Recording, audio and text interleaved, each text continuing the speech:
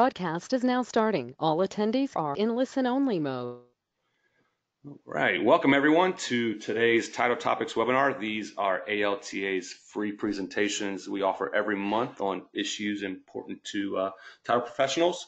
I am Jeremy Yohe, ALTA's Vice President of Communications, and today we've got a fantastic webinar lined up to help you understand the common endorsements used for commercial transactions.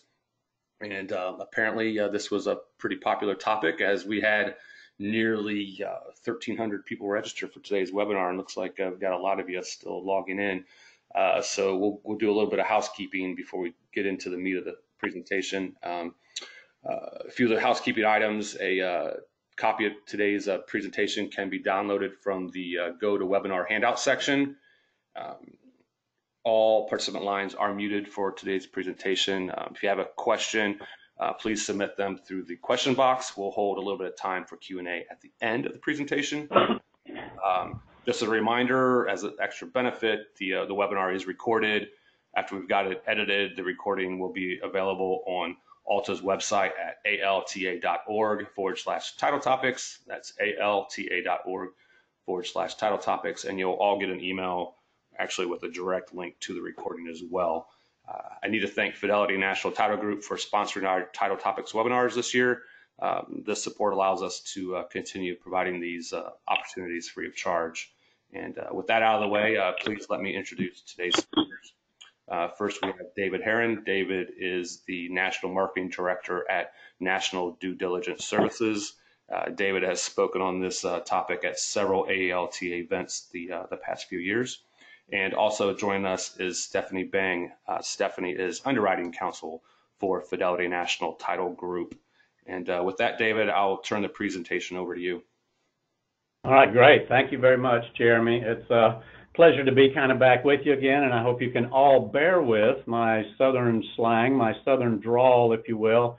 Some of you that may have been on the residential versus commercial webinar not too long ago may recognize my voice a little bit, but I use that to my advantage. So I'm a, University of Georgia Bulldog, so, go SEC. So now that that's out of the way, I want to make sure, hang on just a second, let me get my slides working here. There we go.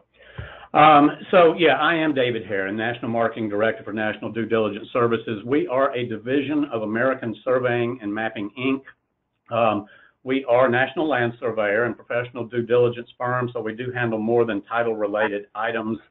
We do the environmental reports, property condition, et cetera. So I've got pretty extensive background in the full commercial transaction.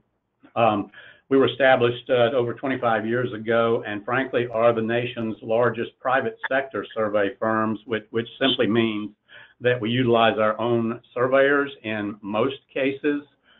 We sub very little work. When we have to, it's generally due to volume or time pressures. And we've got a staff of over 150 dedicated and experienced professionals that handle throughout the nation. Stephanie Bang, who's been so nice to be able to come on board and talk with us today, she is underwriting counsel for the Fidelity National Title Group. She's based out in LA. It is a current State Bar of California. And we're just really happy to have her on. So Stephanie, can you say hi to everyone? Hello, everyone. There you go. Thank you very much. I also want to make mention of Cindy Jared. She is my Senior Vice President of handling national accounts for me. A lot of years in the business itself. And frankly, she's very active in ALTA and really ran point in building this relationship that we've had with ALTA and sponsoring a lot of their events and speaking for some of the various events as well. Also, Brett Moskovitz, he is our president and CEO of American Surveying and Mapping and NDDS, and has been in the business forever. And frankly, the biggest thing about Brett is that he has really helped create and establish many best business practices for streamlining not only the land surveying business, but also the due diligence services business on a national platform. So we're going to touch on these various items today. Certainly the common commercial title endorsements. So we're going to talk a little bit about the role of title insurance, the ALTA and endorsements and kind of how that relationship works. The purpose of an endorsement, some of these are very elementary, so we'll touch on them briefly. some of the state regulations, whether promulgated or filed states, various types of endorsements. We are going to discuss very specific endorsements. And when I mention the specific endorsements, my expertise is not in endorsements, however, in loan policy endorsements. And that's why I have Stephanie on the line with us. Coming from the survey title related background that we deal with day in and day out, I will be touching fairly heavily on those survey and title related endorsements that are common to both an owner's policy as well as the loan policy. So I'll talk in terms of the ALTA land survey and the title related endorsements, and then Stephanie will help us a lot with the getting information on some of the loan, specifically the loan policy endorsements. So let's start with this. The ALTA, what is that relationship between ALTA and endorsement? So really, the American Land Title Association is not really a state or a federal regulator. They're just a trade association that represents the title insurance industry that helps, obviously, them bring about certain standards, but they simply promulgate endorsements. And really the definition of promulgate is really to promote or to make them widely known or to proclaim or put them into effect. So no one is actually obligated to use any of the endorsements, although most states do. One primary exception would be Texas. It uses kind of its own set, but frankly, Texas, a lot of the Texas and ALTA endorsements mirror one another. Texas may take it a step further or go a little bit deeper into the actual endorsement itself and have a little more diversity within the versions. But, and you need to know this, not all states provide all title policy endorsements. So Florida is a good example in that it does not provide zoning endorsements or access endorsements. California has CLTA, which has equivalent ALTA endorsements that are a little bit separate, each of those being promulgated states. Same thing with New Mexico. So there are states out there that you will most certainly want to speak with your state, your local underwriters within whatever title company you use to be able to find out which endorsements are available and which are not. If they are not, oftentimes they will be able to recommend one that may cover something similar to or take care of at least your needs. It's the McCarran-Ferguson Act that really provided that state law shall govern the regulation of insurance under the various state insurance departments. Some states are filed form states where the endorsement forms must be filed and approved by the state insurance department. But just know this, most of the ALTA forms are the standard nationally. And even though other states may offer or not offer certain endorsements, oftentimes they will rely on or mirror that ALTA endorsement. Now, the policy itself is really, you've got your owner's policy and you've got your loan policy, but they all still contain three main parts: the insuring clauses, the exclusions from coverage, and then any conditions to the policy. So really, it's a contract where the title company indemnifies the insured against events covered under the insuring clauses, subject to any exclusions, as well as any stated conditions. So that's what it does. Now, the endorsement is simply an amendment or a change or an alteration or a deletion or any kind of a deviation from the basic stated standard coverage. So, and this is simply accomplished by deleting or amending any exclusions or conditions within the policy itself. As I mentioned, there are two types of policies: the loan policy, which really does protect the lender's investment and their collateral, and an owner's policy that would protect that buyer or owner of any future discovery of ownership issues. I'm going to start off by talking a little bit about the title and survey related endorsements because frankly they are common to both the owner's policy as well as the loan policy, and so and it's certainly a little more in my range of expertise. So I'll start in this arena, but as far as the survey exceptions are concerned, the purpose of the title is to exclude from coverage issues that would be revealed not by the search of public records, but only by really boots on the ground, actual measurements, GPS work by an accurate survey with a professional land surveyor signing and sealing that document at the end of the day. There's certainly exception when there's no survey coverage is given, and there will be detailed exceptions for even specific matters that are shown on the survey, such as perhaps encroachments or things of that nature. So we're going to take a look at the ALTA survey and do a quick, just take a look at it, see some of the review techniques, if you will, and we're going to pay particular attention to, to some of the things that it applies. Because the survey in the commercial world does utilize the ALTA survey standards, and this is the ALTA /NSPS, the National Society of Professional Surveyors. So there is a set of standards that sets the scope of work and the boundaries and guidelines for an ALTA survey. One of the key elements to provide to receiving an endorsement is to ensure that the legal description matches the legal description on the title insurance policy. If there are any differences, you must so state on the face of the land survey itself. We'll also need to depict all possible encroachments into easements, setbacks, and any boundary lines with adjoining properties. We are bound to depict all easements, depict all improvements, buildings, asphalt, parking, etc. on the property itself. And then, in most cases, zoning matters. Whether if it conforms to current zoning, what are the setbacks for zoning, what's the parking ratio, etc., the height, square footage, etc. And there's specific endorsements that apply to the zoning matters, but we relate and integrate the zoning information into the ALTA land survey.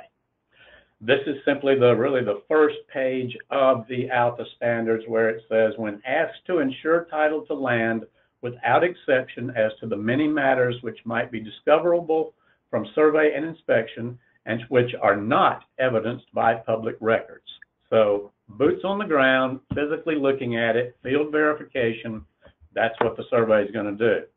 This is just an example of an ALTA survey, one of our formats that are done, in fact, in kind of color-coded, so that we show possible encroachments, which are highly reviewable. They're also highly endorsable items, if you will, or lack of, or excluded from coverage. We do those in red. The Schedule B2 items from your title commitment, which will address any plottable easements, access, right-of-ways, things of that nature. We do have a format that makes those easements access easy to find. The title commitment, all these elements come in red on our surveys because they are highly reviewable and we want you to be able to see it fairly quickly. Legal description, again, another highly reviewable item on an ALTA survey. So we will indicate that always in blue on our surveys, again, for ease of review, as well as any surveyor's notes and certifications and things of that nature. So I just wanted you to kind of take a look at the survey, the layout of the survey, and some of the key elements that are reviewable with each and every ALTA survey in order to receive endorsements. Now, I'm going to run down this real quick, and we're going to get into more specifics of these items, but these are the primary endorsements that we're going to talk about today. Stephanie's not really going to touch, she's going to touch on the ALTA 9 series, but we're going to cover the ALTA 9 because it has really been known as the comprehensive endorsement out there. And I'm going to let her go into some much more detail with that a little bit later in the presentation, but that's certainly probably the most common endorsement that we see, and it does relate directly to the ALTA survey. We're also going to talk about the survey coverage, ALTA 25, access coverage, zoning coverage, as well as contiguity. So we will be addressing all of those a little bit later, and as I said, I'm going to be talking about these as they relate to the survey. Stephanie will be touching on really the loan policy. So comprehensive endorsements are the most commonly requested endorsements out there, and originally these combined several common endorsements into a single endorsement, and this involved coverage for encroachments, violations of any covenants, conditions, or restrictions, and any damages for mineral production. So ALTA ultimately revised the ALTA 9 into 6 separate sections to help define that coverage a little more clearly. Well, once done, this then required two additional endorsements. They broke out part of it and added Alta 28, which addressed encroachments, and added Alta 35 for the enforced removal for mineral production. So with that being said, I really kind of want to turn this over to Stephanie to kind of expand upon some of these a little bit and to give us a little more detail about when and why the Alta 9 came to be. So Stephanie, can you help us here? Yes. Prior to 2012, ALTA 9, ALTA 9 provided broad coverage for loss sustained by reason of CC&Rs, under which a lien of deed of trust can be subordinated or extinguished, violations of CC&Rs, existing improvements that violate a setback lines, encroachments onto adjoining parcels, encroachment onto the land of structures from adjoining parcels, and private rights, and etc. So it was very broad. And then it was revised in 2012 after the Third Circuit's decision in Nationwide Life Insurance Company versus Commonwealth Land Title Insurance Company. And it involved a case where Commonwealth had insured Franklin Mills Mall in Philadelphia, Pennsylvania. And the property had a deed restriction requiring the prior owner's approval of any sales. And the current owner wanted to sell to a buyer who wanted to turn the mall into a technical school. And the prior owner refused for it to be changed. And so the owner made a claim. Commonwealth denied it because it had, under the ALTA 9 endorsement, its contention was that the deed restriction was accepted from the ALTA 9. But the district court and the circuit court of appeals had a different reading of the ALTA 9 because the ALTA 9, the way it was drafted back then, it said it needed to have expressly accepted, whether it be the private rights or setbacks restriction or whatever, in the specific instruments. So citing the instrument wasn't sufficient. You have to actually point out that there was a setback or a deed restriction regarding sale in that instrument.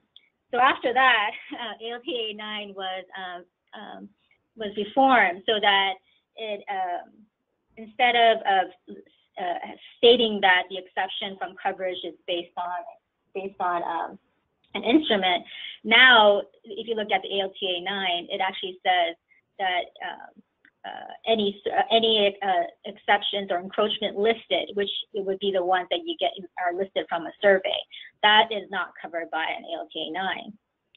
So it was revised to take out loss of priority or invalidity of the lien resulting from a private right. Now you have to get that from a 9.6, and like I indicated, instead of listing the instrument, now it has an exception from coverage regarding encroachment that would be listed from a survey.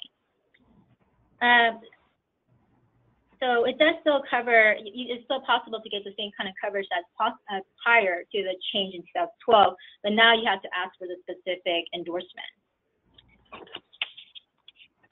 And that would mean moving. And that would mean moving to the Alta 28 for specific encroachments?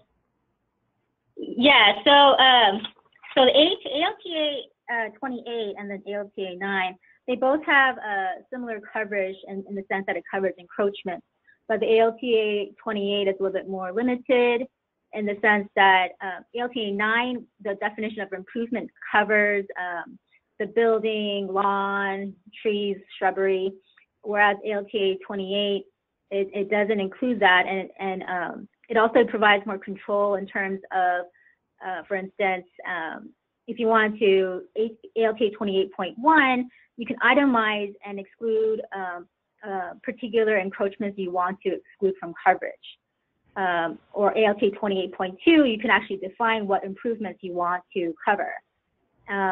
So basically, the 28, it allows either the customer or the title insurance company to pick and choose what they're willing to insure. So it's a little bit more limited, but it covers what the customer wants.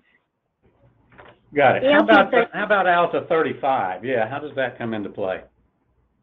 ALT 35 is similar also because it has similar coverage as ALT 9 and 9.7, 9.10 regarding minerals. But again, it's the same thing as the 28, where the ALT 35 is a little bit more limited in the sense that it only covers the building. The 35.1 defines improvement as the building and paved roads, walkway, parking area, driveway, or curbs. And 35.2 again allows you to specify and describe what the improvement actually is. Okay, and enforced removal of improvements under construction. How does that play in? 35.3. Right. 35.3. Improvement means existing building, structure, paved area, or curves, or those described in a certain plan. So if you want to get the ALTA 35.3, the customer actually has to provide what their plan is, which would have a survey, and based on the survey, and after review by the title insurance of the survey, will be willing to give that endorsement or not for future improvement. Good point, and I think that you struck on something there where you would need to be supplied either a site plan, since it's under construction. There may be a site plan, there may be a boundary survey that may be addressed at this point, and then ultimately somewhere down the road there would be an as-built survey once improvements are on the property. But you would need to in fact have that evidence, right? Yeah, the 35.3, you can't get coverage for future improvements unless you have a plan, because the plan is actually identified in the endorsement. Okay, got it. Very good. Thank you very much, Stephanie. Okay, so let's talk a little bit more about the survey-related scenarios here, and in particular, the same as survey.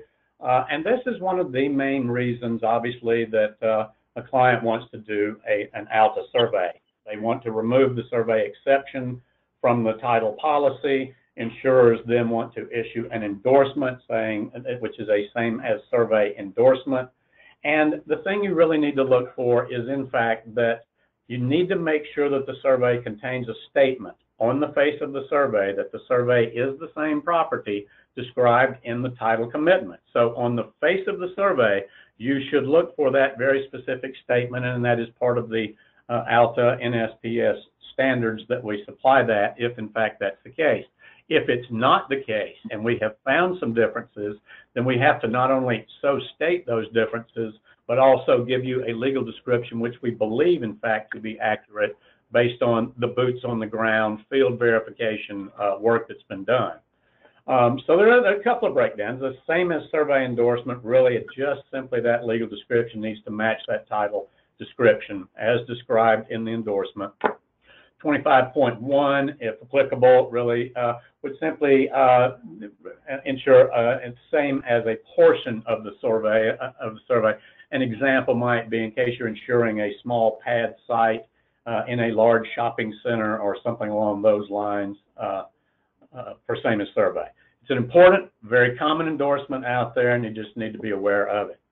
Another is the access endorsement. Now, under the title policy, and remember, these are both owners and lenders policies would show both the same as survey as well as the access endorsement if it's available in the state. It may not be available as it's not in the state of Florida.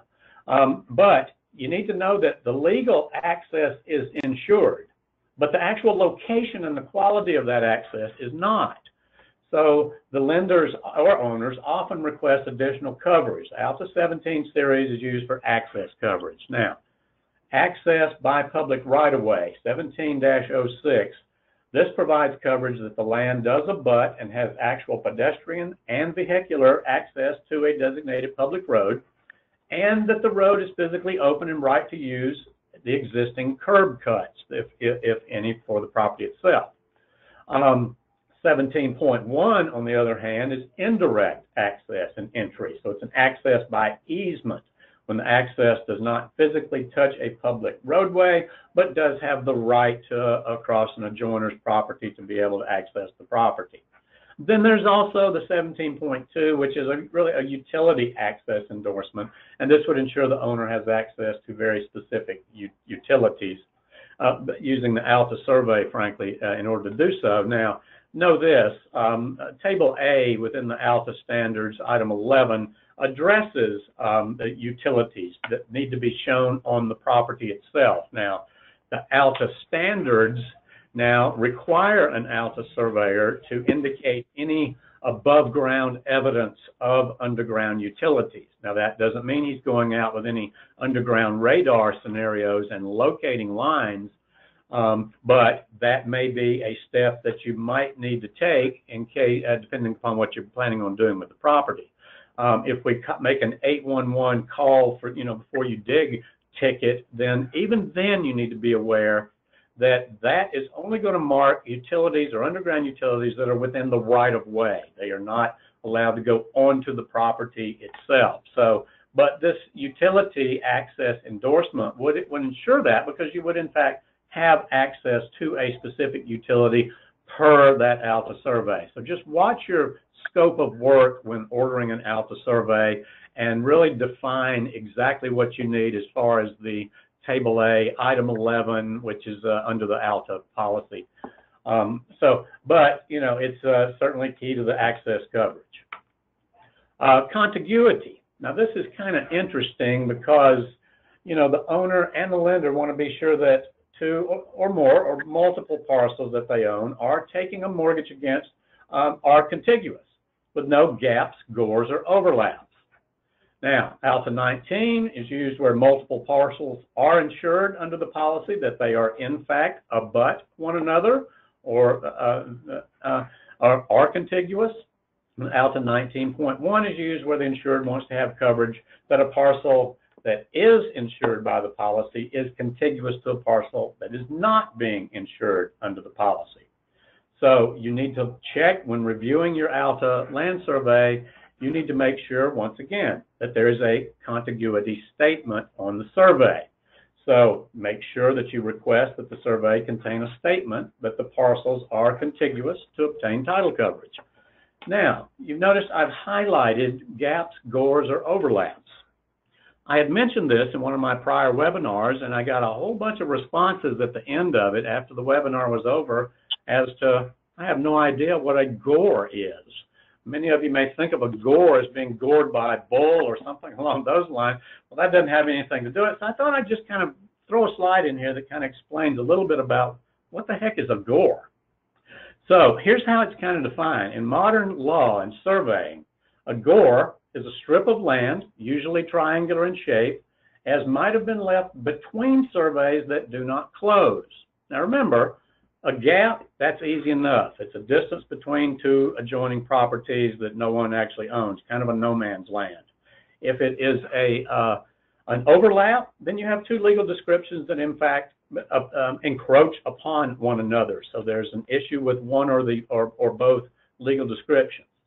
The gore is generally the result of errors when the land was very first surveyed and towns were laid out. And that gore would lie in an area between the two. Supposedly abutting towns would technically be in neither town. And here's just a good example. And you see this every day in your drive to work if you take a freeway. A driving gore can occur when you are exiting or entering a ramp. I'm just showing my pointer here because you've got the highway running here. Well, that's not you. You're entering the highway. This is you. And we see this gray car in the middle. He's in a gore. It's not really owned by you in this lane or owned by them in that lane. So it is a space that is in kind of a no man's land. Now, yes, boundary resolutions do occur in instances where a gore is overturned, but this is something that is not of public record, that does not show up in any recorded document, and can just be simply a strip of land or a triangular piece, which seems to be something that didn't immediately make sense by early surveyors. So I just thought I'd throw that out there at you as just kind of a little tidbit of information in case someone asks you, Hey, what is a GOR? Now you'll have some general idea. Okay, let's talk about zoning just a little bit. This is coverage in the event the property is not properly zoned as stated on the endorsement and ensures the present use is permitted under current zoning ordinances. Most of these, the issuance of these endorsements is typically required to have an independent zoning report or a zoning verification letter or some other planning department, the local ordinance, the local municipality ordinances. There is Alta 3, which is simply the unimproved land. So you're just simply making sure that the land is in fact permitted use under local zoning ordinances.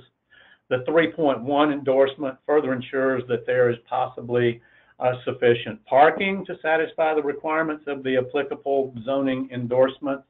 And 3.2 really does ensure future use appropriately and make sure that it is appropriately zoned for future use. But again, this comes back to endorsements typically available, et cetera, and you want to look at that zoning report, zoning verification letter if you're looking for these endorsements. These actually relate directly to, again, the ALTA standards and one of the optional standards within the Table A items, which is items 6A and 6B, which ask you to, in fact, graphically depict any setback lines or any building height, landscaping height, signage height, things of that nature that may be evident on the property so that your building position and everything is in accordance with all the zoning regulations. So this would be something that you would want to add a Table A, item 6A and B to your scope of work for the ALTA land survey. Now, this is the part where I am not as familiar. So I'm going to throw this a little bit to Stephanie. I'm kind of at her mercy to be able to kind of touch on a few of these things, but I will say this. We have had a couple of prior questions or pre-webinar questions that came in, particularly on the ALTA 29, but start at the top, if you would, Stephanie, and just begin to kind of touch on, you know, the ALTA 20, the first loss, and some of these are very common. And if you happen to see or think of others that are more common than the ones I have noted here, by all means, comment on them. So I'll throw that to you, Stephanie. Okay. So the ALTA 20 is first loss endorsement. So loss in title insurance is usually the difference in the value of the property with and without the title defects. So you usually do not know what the loss is until the property is sold or foreclosed. So this endorsement allows the lender to make a claim without foreclosing when the loan is secured by multiple parcels. It's not meant to be used for construction loans, but in terms of trying to figure out what the loss is without having to foreclose, it does have a provision that the lender will pay back the title insurance company if there is a windfall. The ALTA 22 is an endorsement that just ensures that a copy of the recorded plat or map that was attached to the exhibit reflects where the location and dimension of the land is. So usually you'll get a survey for that to confirm that the property that's being insured is where it's supposed to be. Right. ALTA 27 is a usury endorsement. Usury law in California is covered across various statutes such as the insurance code, corporations code, finance code. And generally, the usury rates for consumer loans is 10%, for commercials is 5% above a rate set by, say, the Federal Reserve Bank. Unless the transaction... Hey, let me ask you something, Stephanie. Let me interrupt just a minute. Is this something that is... I also know that Texas is not does not provide coverage for usury, and California does. And is it fairly common, at least within your West Coast region? Yes, it is very common,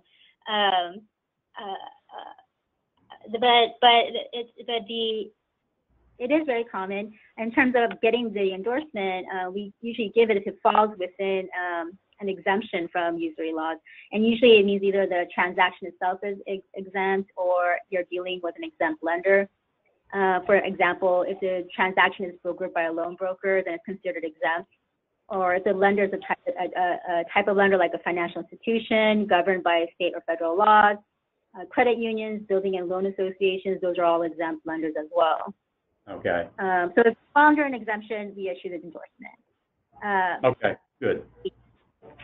ALTA 29 is an interest rate swap agreement.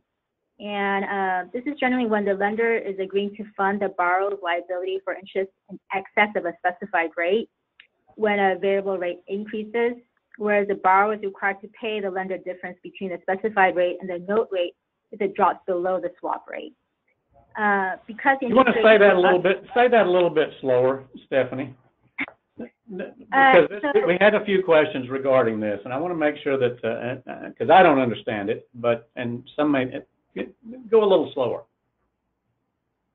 So the borrower gets if the borrower wants to get favorable interest rates, but otherwise wouldn't be qualified unless it's under interest rate swap. So they pay so there's like there's interest rate where the lender thinks that the interest rate won't increase, whereas the borrower is thinking that it might increase or it won't get a better rate. So they agree to this where if the interest rate goes above it, the variable interest rate goes above it, then the lender is willing to pay that difference. Whereas if it goes below that, the borrower will pay the lender the difference. Okay, that makes more sense. Okay, thank you.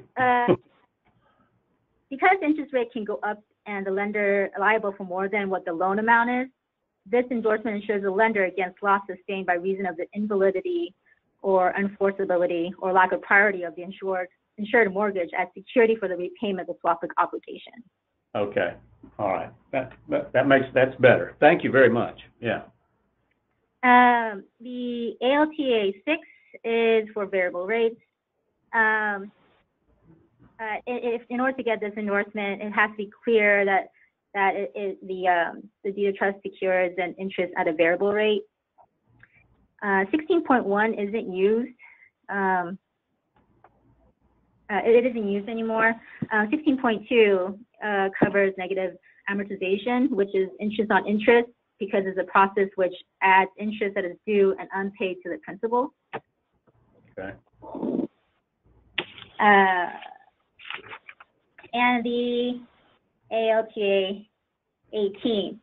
So the ALTA 18.0, it's when the tax number does not include all the land described in the policy, or it includes land that is not in the policy. Okay. And then 18.1 is used when there's multiple tax parcels and multiple tax numbers. Okay.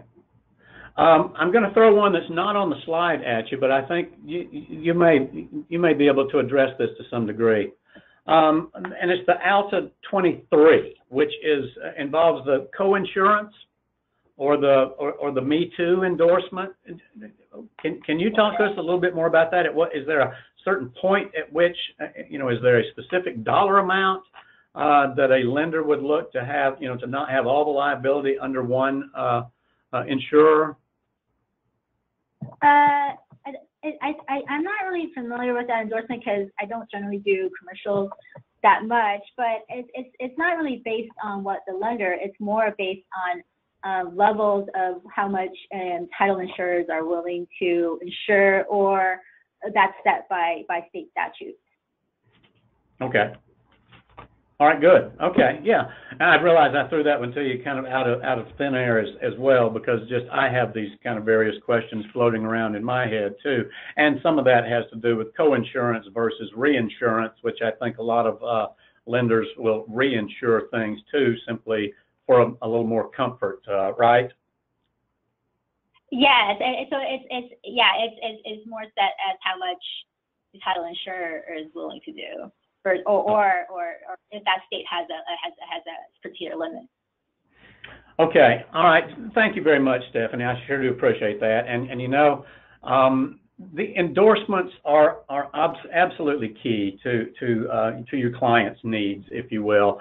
They have got to have for the title insurance policy to be complete and total and everything that they need. These endorsements are certainly must be had, not only for the lender but for the owner and buyer themselves.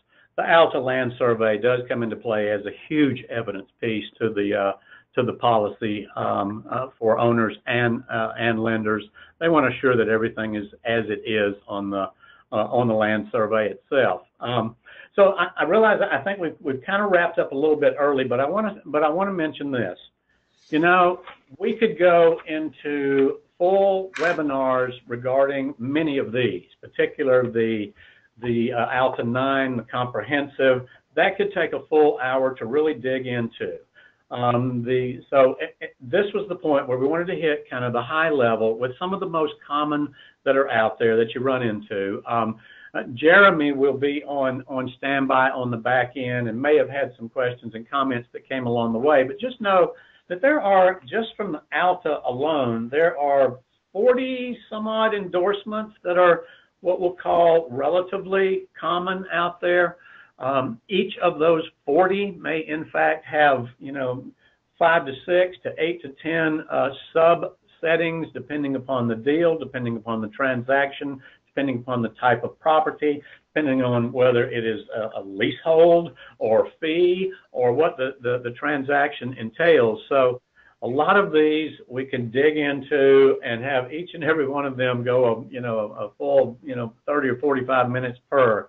So I hope we've hit some of the high points that would at least come to be. And frankly, these were some of the key ones that was presented to me as we wrapped up kind of my commercial versus residential, policies and that transaction. So I'm hoping that these kind of touch base on the things, and if nothing else, threw out there enough information for you to be able to say, okay, I understand that, but I've got a question here. And then we can certainly address those after the webinar, certainly via email, et cetera, and are certainly happy to do so. So, Jeremy, I realize we've wrapped up a little bit quicker than we normally would, but I think we've gotten good information out there.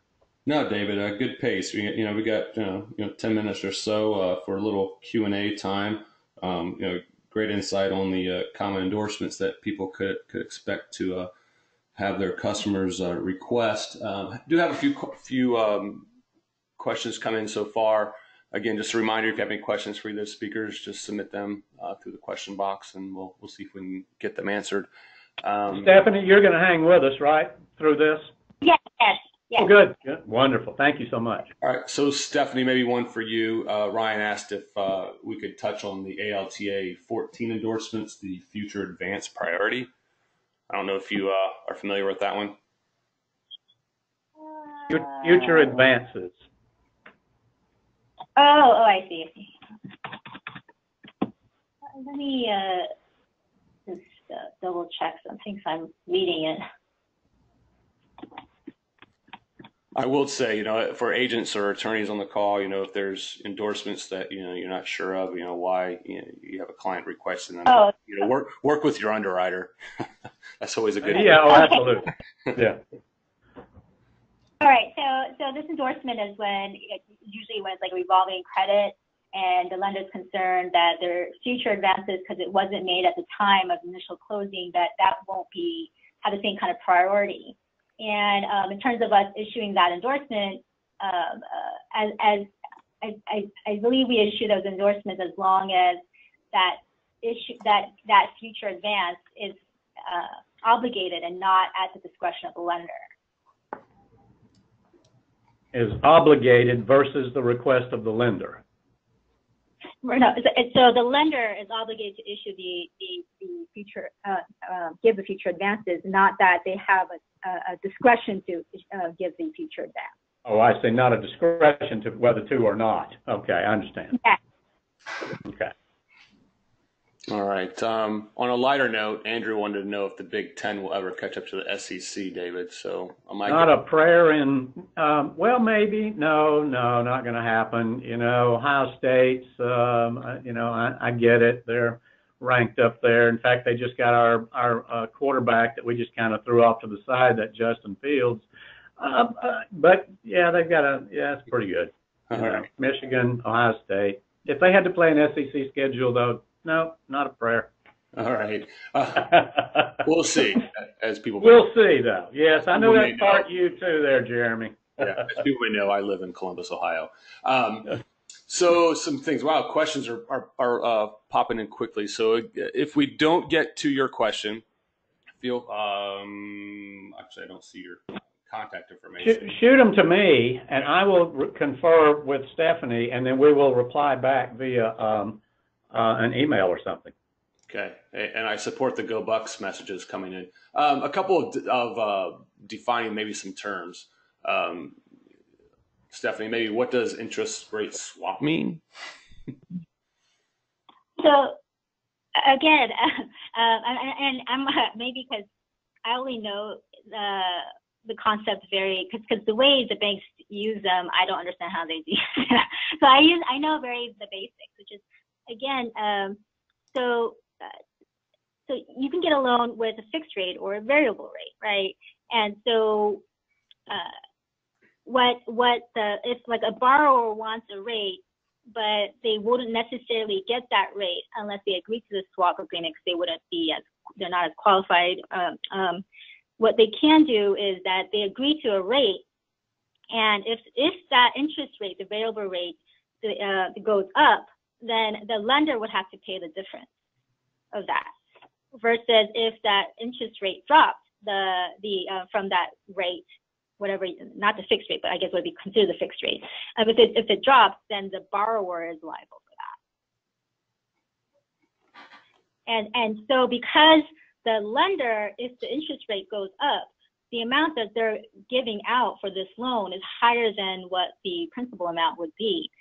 They're worried that they're not going to, their deed of trust is not going to secure the amounts that they've been paying for the increase in interest rate. So the endorsement is an insurance for that, for the lender, that their deed of trust would cover those as well. To cover that change. Okay, very good.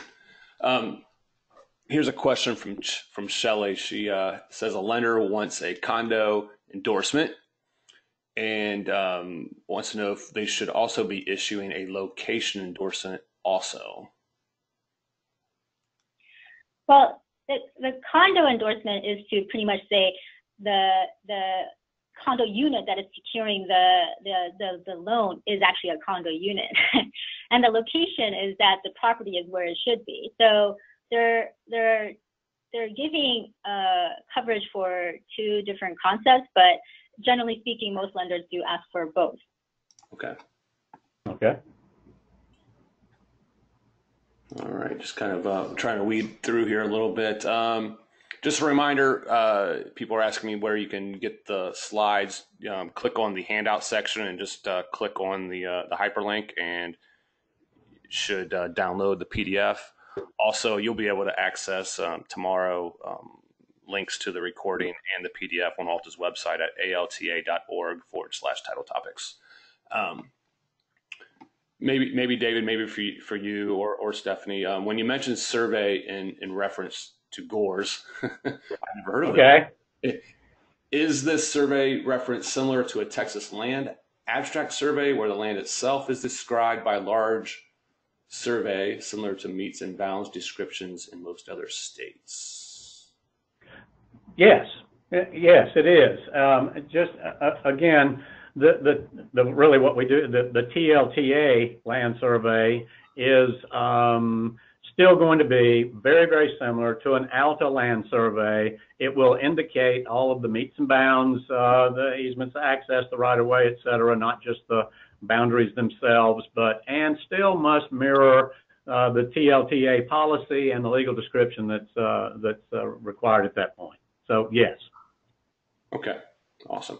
How close in time to the issuance of the endorsements, which are required to have a survey? So can the survey be dated? And that's a pretty good question. There's kind of a shelf life, if you will, but it really comes back to the comfort level of the title insurer as well as the lender itself. We have seen them shelf life be a year, if you will. We have seen it, though, where some lenders and some titles have said, no, we know there's some activity going on in that area that may affect things. So, a 3-month time period may, in fact, be in place there.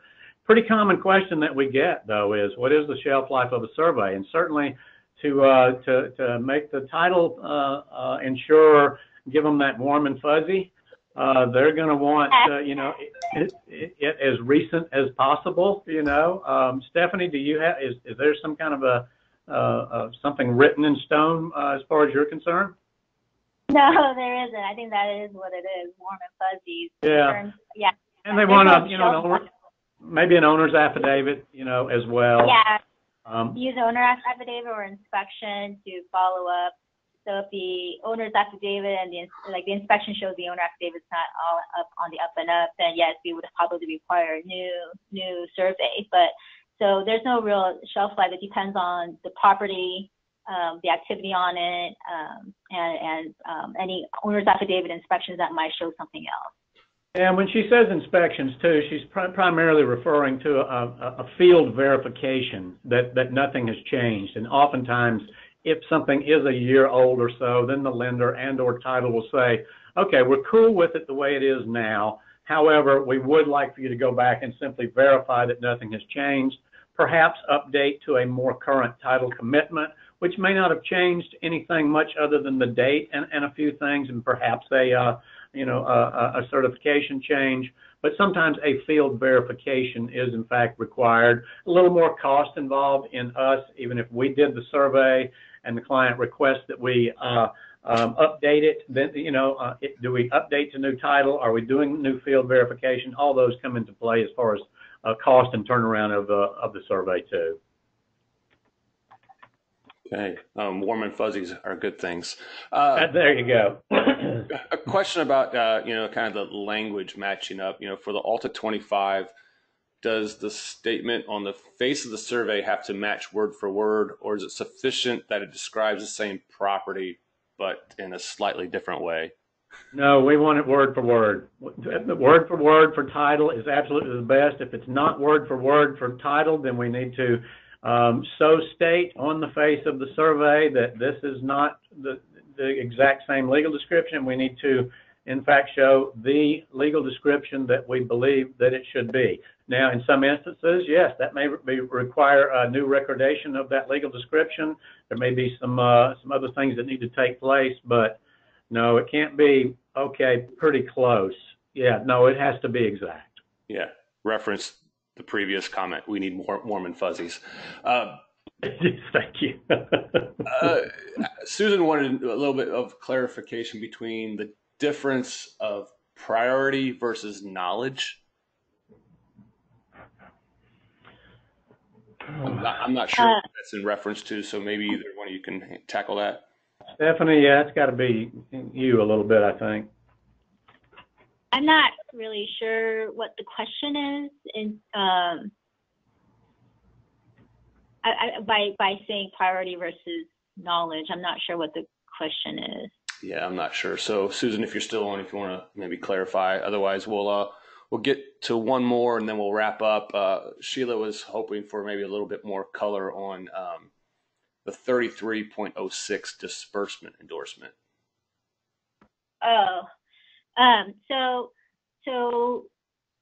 Mechanics lien coverage, either it could be upfront or it could be incremental. So if you know that the construction loans is for $500,000 and it's going to be dispersed in 5 different $100,000 disbursements, you could get upfront coverage, which is for the whole loan, or you could get it for based on how much the lender is dispersing. So the 33 is used in connection with incremental mechanics lien coverage. And you use it in conjunction with either the ALTA 32, 32.1, or the 32.2. So basically what it does is that after the lender has issued the next draw of the construction loan, they'll ask for a date down to the title insurer, and it increases their coverage. So when they every time they give more money, they're getting more coverage too. Does that make sense? Yeah, no, thanks, Debbie. Yeah.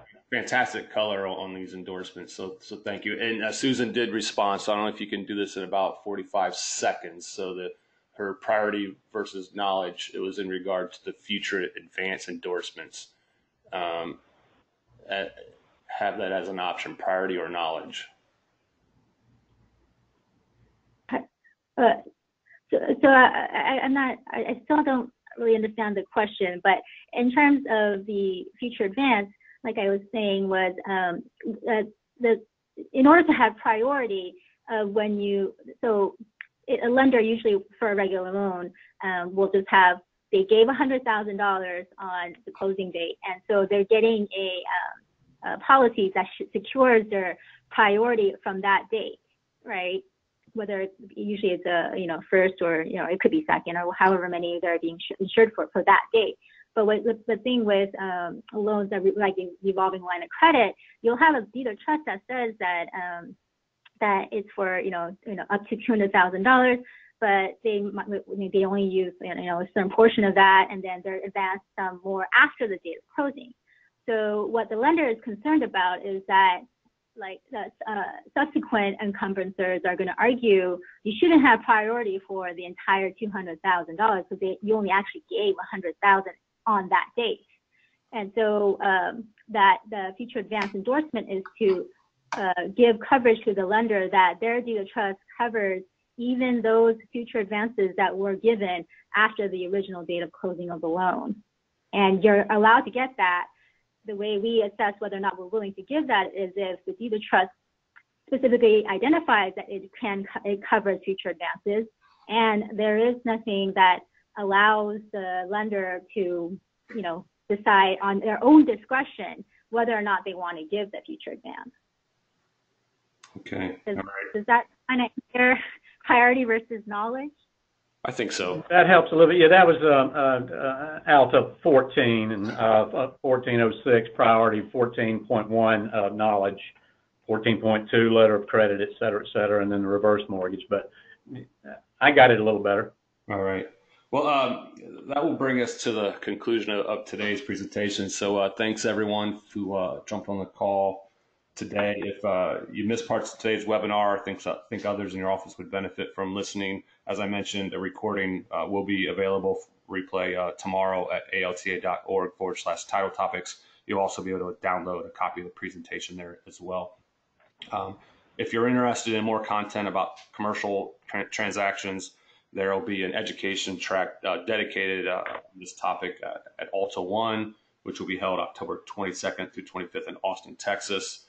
You can go to meetings.alta.org/1 for information on registration for that conference. In addition, if you want to mark your calendars now, Alta will host its third annual Commercial Network Conference next year. This will be held in early June in Minneapolis. Looking ahead to back to our webinars next month, we'll hold our third compliance webinar of the year, and this presentation will have a speaker from CoreLogic who will be sharing details of their latest fraud trends affecting the market. So watch for registration for that webinar. And to wrap up, I need to thank Fidelity once again for sponsoring our Title Topics webinars. Also like to remind everyone to make sure that their company is confirmed in the ALTA registry. Just because you're an Alta member or have a policyforms license does not mean you're automatically in the registry. So alta.org/registry for more information and check out if you're confirmed there.